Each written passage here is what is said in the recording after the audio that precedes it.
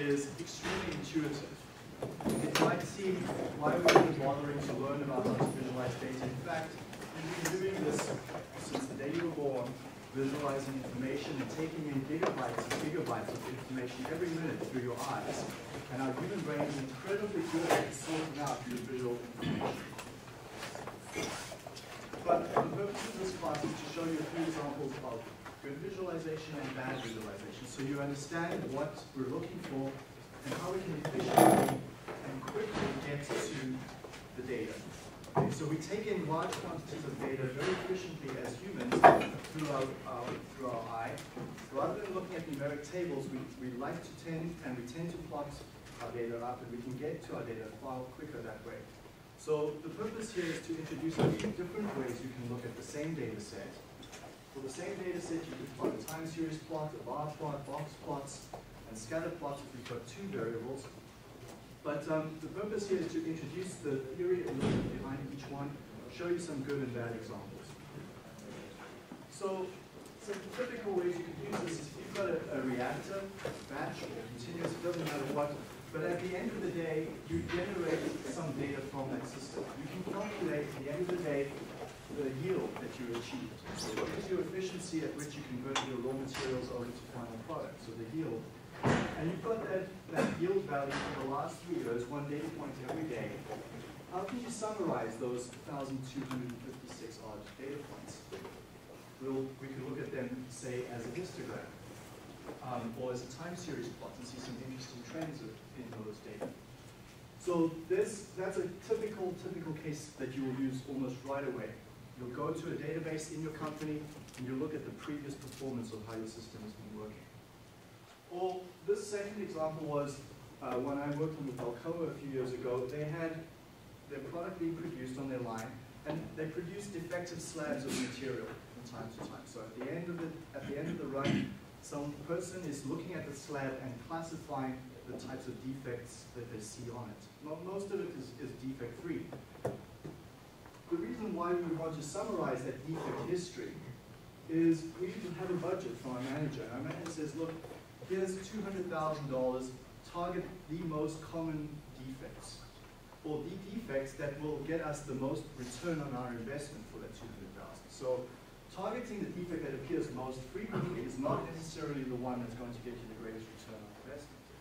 But we can look and summarize our data in tabular form, or as bar plots, or as histograms, or as a Pareto plot, and look at different ways we could spend that budget efficiently. Tiffany was a student in 2010 in this class, and she phoned me up just during the summertime, I think it was, or no, actually it was last term, during the midterm in October, on a Thursday. And she had a whole lot of data which in her company where they classified various forms of scrap that are produced. And over a few months, the manager had looked at the total scrap and said, look, there's something wrong here. We're producing far more scrap than we've done in the past. And she'd asked Tiffany then to look and investigate and find what the scrap causes were. Tiffany phoned me, and she had looked at the data already in numerical forms and some of the other tools that we use later in this course. But one thing that she hadn't done was actually efficiently plot the data. So we spoke over the phone for an hour or two. She described the data to me. I suggested some plots that she look at, some time series plots, and she presented that to her manager on Friday morning, and Friday afternoon she phoned me and said, that really saved us. Like, we really got to the bottom of the problem and figured out what was the major cause of the scrap. And it turned out it was related to operators that had just recently been hired and hadn't been trained properly on how to deal with the product. So they noticed that the scrap spikes occurred at the same time the operators were hired. Another example of a system that generates huge amounts of data, and you'll see this in many of you will work in systems where there's batch processes. So now a batch process looks like as follows. Here's a schematic on the left-hand side where we've charged our reactor with various reagents, water, and so forth. And we've got one particular measurement down here, X1, measuring the weight of the reactor. So we're measuring these variables, the weight of the reactor, for example, the amounts charged, pHs, temperatures, dissolved oxygen. Various variables are being measured over time. That batch runs for a certain horizon, 5 hours, 24 hours. Sometimes these batches run for 3 or 4 months. They're incredibly intensive and long duration batches in certain bioreaction systems. We're generating for every single one of these variables, I've got 14 variables on this, we call these tags. For every one of these tags or every one of these measurements, we're collecting data at a certain frequency, maybe once every 5 seconds, every 10 seconds, and in these long systems that go for 3-4 months, we only collect the data, say, once every minute. So here's an example of such a system here on your right. There you can see the top of the reactor and a few probes entering the lid. Here's the motor. 2 old digital computers that are collecting and archiving the data for us. So this is what the data looks like from one batch. Here's a batch that will last for 325 minutes. It goes through 3 stages.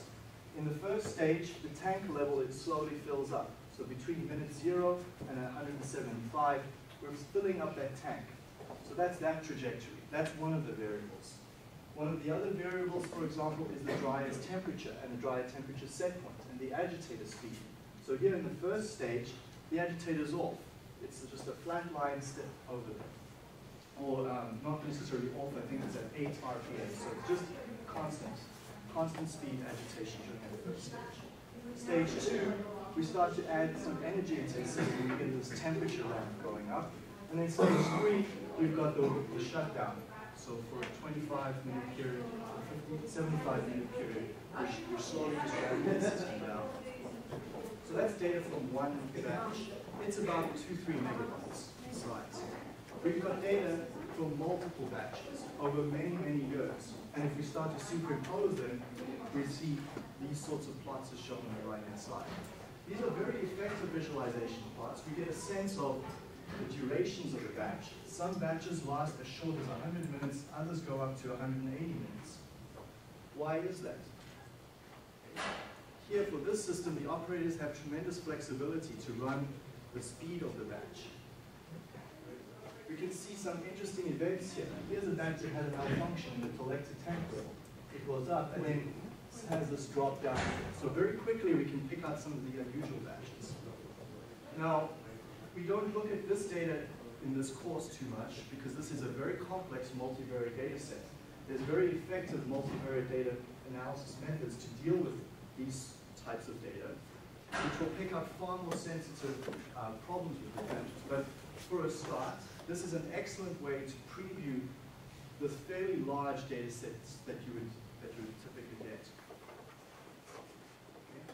Now, so that just gives you a sense of where we're going. If you're looking for more information on effective plots, there's a set of books here by Edward Tufte, who's written some really good visually illustrated books that show very good, bad, and bad plots. William Cleveland is another well-known researcher in the area of data visualization, as well as Stephen Few. And then here's just an interesting article on why Excel produces really essentially what's called chart junk. Basically useless plots that don't really help you to visualize information.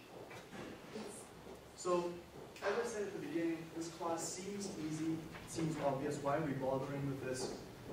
As I've said, our eyes are incredibly good pattern recognition engines. Since the day we were born, we're taking in gigabytes of information. If I had to quantify the volume of data that my eye is taking in terms of pixels, it's literally gigabytes per minute that's being processed through my brain.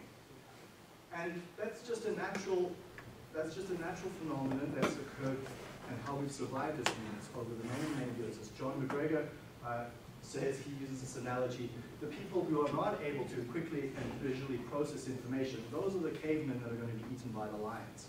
Right? So we have to evolve over time to take in this visual information and process it very rapidly because our survival is dependent on it. So we've become very good at looking at bad plots. We can quickly pick up information even in a bad plot, but it takes more work. So for those of you who were in the 4N course, remember we did the BP case study where the operators really did not have effective visualizations on their control charts in the control room. This is one place where we as engineers can bring some of these tools and use them very effectively. Putting effective control charts into a control room that allows operators to very quickly understand what the data is doing. I'm having to look at a messy plot, or worse, no plot at all. But if we have an excellent plot that shows a clear picture of what's going on, those operators can then act quickly and act accurately on the problem. Okay? So what we're going to look at then is some examples of this in the next few slides. The first one we're going to consider is the most common plot you will see, especially in a control room, and that's a time series plot. All these plots we'll look at initially are two-dimensional in the sense that there's an x and y axis, but they're univariate plots. So there's two dimensions, but one of the dimensions is the variable of interest, usually the y-axis. And then in a time series plot, our x-axis is the time scale. So in those batch plots I had earlier, if I look just at one of these trajectories, say this dark line, the temperature, the tank level, it's a univariate plot. My x-axis is time, my y-axis is the variable's value. So it's a univariate plot from that perspective. So showing one variable at a time. I just happen to superimpose four variables on that plot. We can very quickly pick out unusual shapes and trends in that plot. So as I said, our eyes are very good pattern recognition engines. We pick out sinusoids, spikes, outliers. Very, very quickly we can distinguish what's noise and what's the actual signal in that plot. So here's an example of a very bad plot I found on the internet when I was, a few years ago when I was setting up this section of the course. It shows the temperature of a CPU that some person has set up a system to automatically record and then plot this temperature of the CPU over time. A number of bad issues about this plot. Firstly, is this ridiculous x-axis. Saturday at midnight occurring. There's no sense of when this occurred ever. And I don't know if this was 2008, 2012. When did this occur? So there's very little helpful information on that x-axis. You might as well not have that there. The y-axis is okay, though what I would suggest one do to improve this plot is really clip off this 40 to 35. We don't need this white space that's wasted over here. Another issue with the plot is the poor use of color. Red with very, very light green. It's incredibly hard to see, even for people who are not colorblind. This is an incredibly difficult color scheme to work through. So the use of color is very poor in this particular plot. And then secondly, or thirdly, then is the trend shown. Now we do pick up as humans the fact that it's relatively constant temperature up till this particular Saturday at midnight, and then it drops down over time. So we can pick up that information from that noise. But there's a whole lot of noise here that's very, very useless to us. So to improve this plot, several things can be done. One is tightening up that y-axis, improving the x-axis, delete the use of color, delete the use of the actual values. We don't really need all this dither around here. We can simply use a smooth value that shows essentially a straight line dropping off. And if we really want to superimpose some of that noise, that dither around there, that shows the variability in temperature, we could use error bars above and below to give us balance on that. So the very poor time series plot here in this case. Unfortunately, this is the sort of default output that you get from most plotting software. So if you took this raw data, put it into Excel or Numbers or whatever your application is that you use to plot, MATLAB or Python, you would get something that looks like this. You have to work quite hard at improving the visualization for this plot. Here's another guideline. If you're plotting multiple trajectories over time, one rule of thumb is to avoid having those trajectories cross and jumble each other, especially when there's noise or multiple movements in that data. So here I've taken 3 variables. What is the relationship between those variables?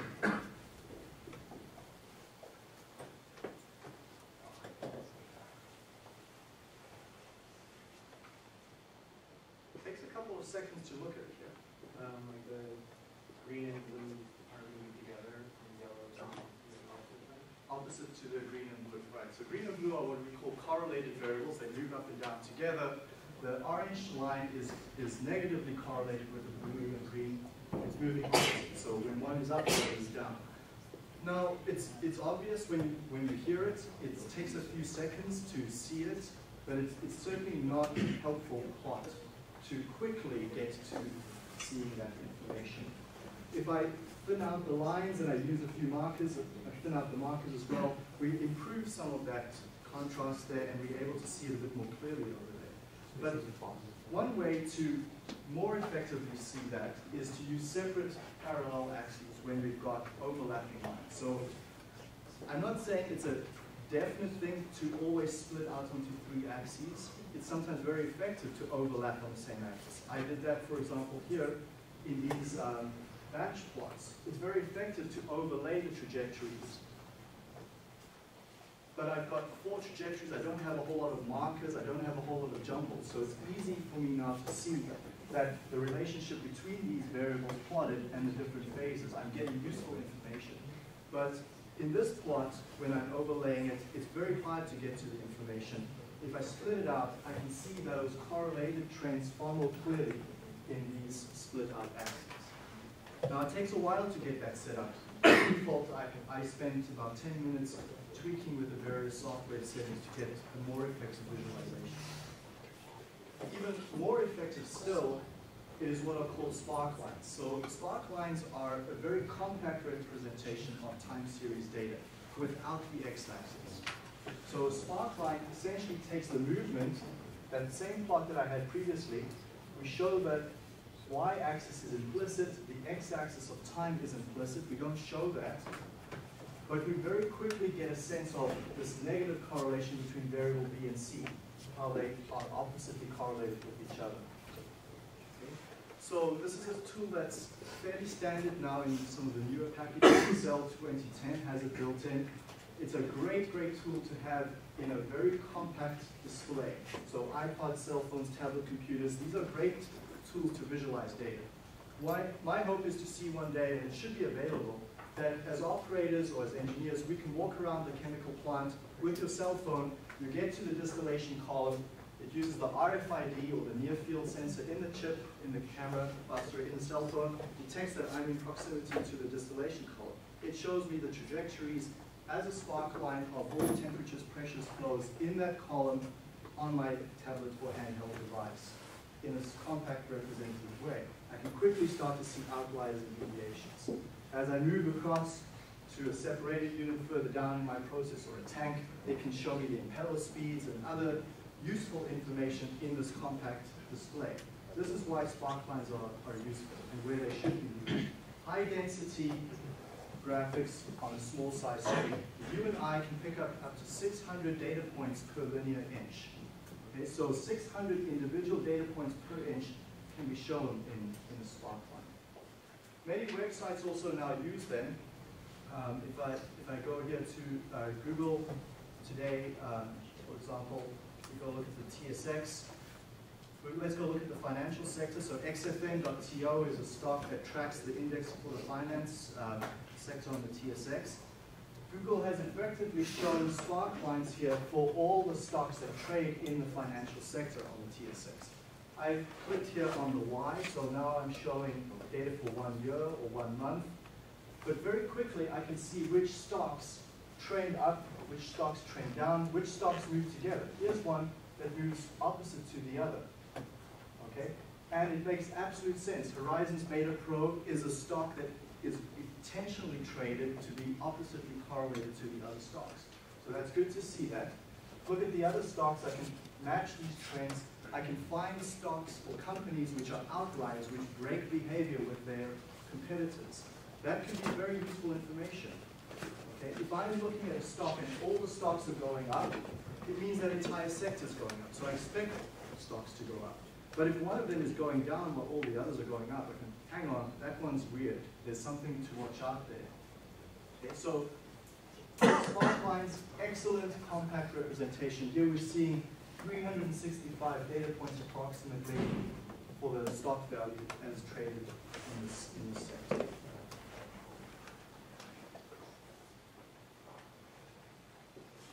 Another form of sparkline, although Edward Tufte was the person who championed this, and so if you read that link, that hyperlink up there, You can go read more about his description on the Sparkline and why it is effective. But arguably, we've used these for many years prior to that. If you've ever been into an emergency room or you've watched enough TV shows with emergency rooms in it, I guess, we see these all the time in the background. Doctors and nurses are picking out a lot of useful information on the spacing of these data points, the correlations between the different electrical probes that are in that ECG. So very, very common and effective form of data representation. Indicating to us here, the summary I'd like you to take from this is we don't need a y-axis, we don't always need an x-axis, provided the implicit y-axis and the implicit x-axis make sense to the people consuming this information. Just a few other guides on making effective time series plots. Sometimes we see, especially in newspapers, they like to make it look nice. They'll take a plot that looks like this and they'll put a big magnifying glass over it, and then they'll redraw part of the plot superimposed on top of here. That can get really messy and take things out of perspective. A better way to do that, if you want to magnify in on a region of the plot, is as shown here in this article, in this journal publication, show the original data plot, and then below it or to the side, show the zoomed in period. So here we're going on the x-axis from 0 to 80. Here we've zoomed in from 0 to 20. So I now know I've got my context above and I've got my detail below. So the context here is 4 original data points, 4 original variables. Here I've selected 2 over a narrow window to get into the detail. That's an effective visualization. So here it's repeated once on the left block, and second time on the right for the number system. Some other ways to lie with statistics and lie with data are when you do not adjust for inflation. Okay, so we've learned in our other courses that there's a time value of money, that there's inflation, things change over time. So it would be a lie to show you the data not accounting for inflation. And companies often do this, politicians often do this. Let's take a look at this example from Duke University, which shows car sales over time. So here would be a plot that shows automotive sales in blue and the cost of living, the CPI index, in red. Without that red line, one would think that the car industry is booming. Since the 70s till the 90s, things are going great. We see some interesting trends in that oscillation. We see the up and down cyclical behavior, winter, summer, as the car buying trends change within every season. But really, the red line is showing us cost of living index has also gone up with that at the same time. So really, what has happened to car sales over that period? A far more honest representation of that data would be the following, where we've taken the car sales and divided through by the CPI index and show a normalized value. So now we actually pick out some really interesting phenomena. 2 interesting periods are the 1975s and the early 1980s, where there was this recession that occurred in North America. Very hard to see in the original data. So there at 75, we see a little bit of a widening in the gap between the red and blue line, and we see that more evidently here in the 80s, but it's not very clear. It's not very honest representation of what's going on.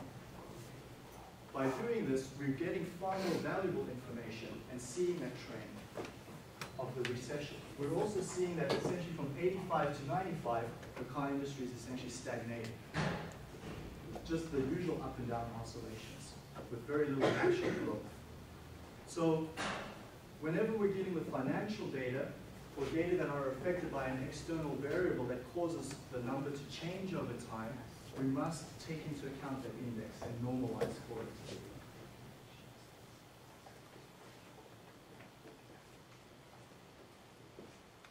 And one other tip then is just to give context. So we've spoken a bit about context here in the previous slide. Here we've got some context above and the detail below.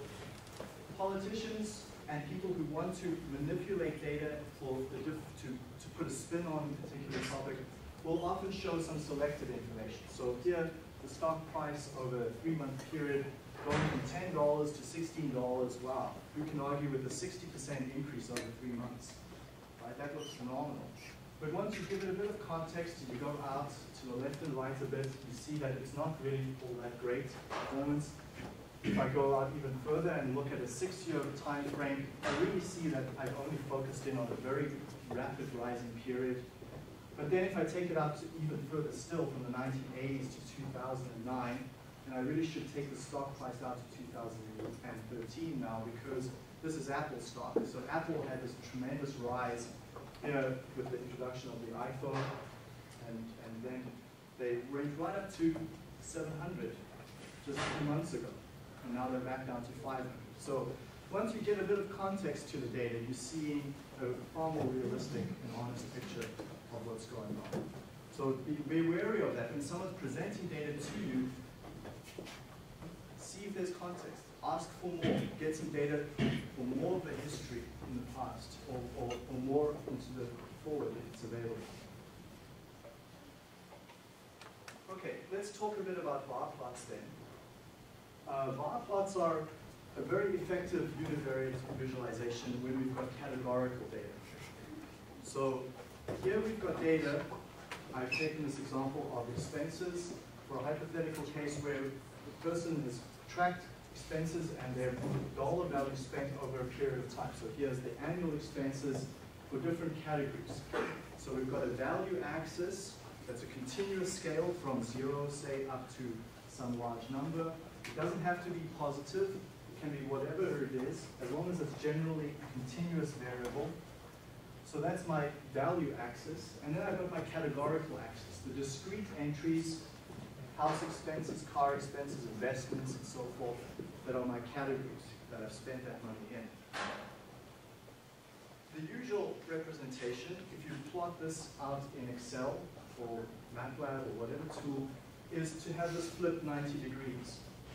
It will put this axis, the categories, on the horizontal or x-axis, and it will show you your values, the continuous variable, on your y-axis. That's the usual representation. But there's an awkwardness about that plot. When we put the categorical variable on this horizontal axis, you've got to kind of twist your head this way to read the thing. It's really annoying. Sometimes the software will tilt the angle to 45 degrees, but then you get a mess up in the fonts. If you often look at it, it's still hard to read. So a simple way of flipping the plot 90 degrees, you've made it so much easier for the user to consume that information.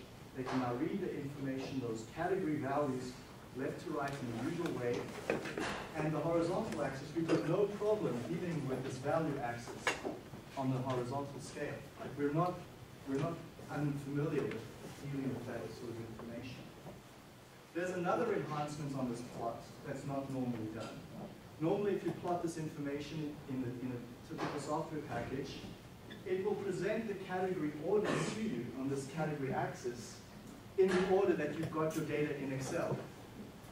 And usually you'd have it in alphabetical order. So I'd have car expenses first, and then down at the bottom I'd have personal items. So as a result of that, these bars would just be in whatever order they're appearing. Some would be tall, some would be short, but they'd be in a mixed up order. Help the user by ordering your category values from high to low, or whatever is natural in the context that you want to emphasize. So here I would like to emphasize the dollar value spent on certain categories in an annual period. So sorting it from high dollar to low dollar values, and then presenting my categories on the y-axis. I'm assisting my user to very rapidly find the information that she or he would like to see from that. It's no different than, I mean, if I had just had it in a random order, I could still find out which is my top expense and my lowest expense. That's not difficult. But ordering it this way, I can now quickly see the ranking. Whereas if house expense bar appeared up here and then car expense bar down here, I wouldn't quite be able to make out which the order is that they're ranked in, especially if the bar lengths are close to each other. So assisting your user in a way that would help them is a great thing to do. Okay? So it doesn't change the interpretation at all, and if anything, it just enhances the value of the plot too. This sort of plot is exactly what's used at the FASCO. We'll look at a case study in a few weeks' time, where when they're ranking the problems on the plot, and these problems are automatically determined by the computer system. So the computer system is going through the databases that are acquiring this huge amount of data. It goes through that and quickly picks out in an automated way the top problems, and it presents it to the operators in this form. The operators can then go and simply click on that bar and get more details about what that problem is and where it is in the process. So you're really assisting your user tremendously by reordering your category axis like that, and putting your category axis in an easy-to-read horizontal on the traditional y-axis. Another way that bar plots are abused is by showing time series data in a bar plot. So avoid doing this. Here we're seeing quarterly profits shown over time.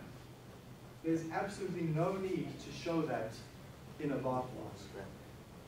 No need at all. For one, it's incredibly wasteful. We've got all this section down here from 0 to 50, 60,000 of ink that's just used, that's really not giving any information.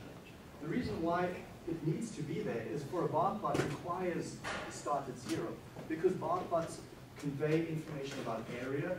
Area requires some sort of relative baseline, and then the natural baseline is a 0. But when you're plotting financial data, or time series data, anything that's a trend over time, really that 0 is fairly arbitrary. And you're wasting a lot of ink. We'll talk about ink wastage in a minute, or in the next class. But a far more effective representation of that is simply taking the same data and plotting it as a time series plot.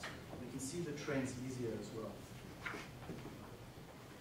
So when I'm talking about ink wastage, what I'm referring to is the fact that I'm representing the same piece of information multiple times in a redundant manner. So if we look at just a single bar, the left edge, the right edge, that top line over there, that numeric value, all of them represent essentially 85. This height from 0 to 85 on the left and the right, that horizontal line over there, incredibly redundant use of ink. Okay? So it's unnecessary to do that. And far more effective is to use the time series plot. So I'll end off by showing this rule of thumb here. The rule of thumb is if you want to plot an effective bar plot, or any plot, is to maximize how you use your ink.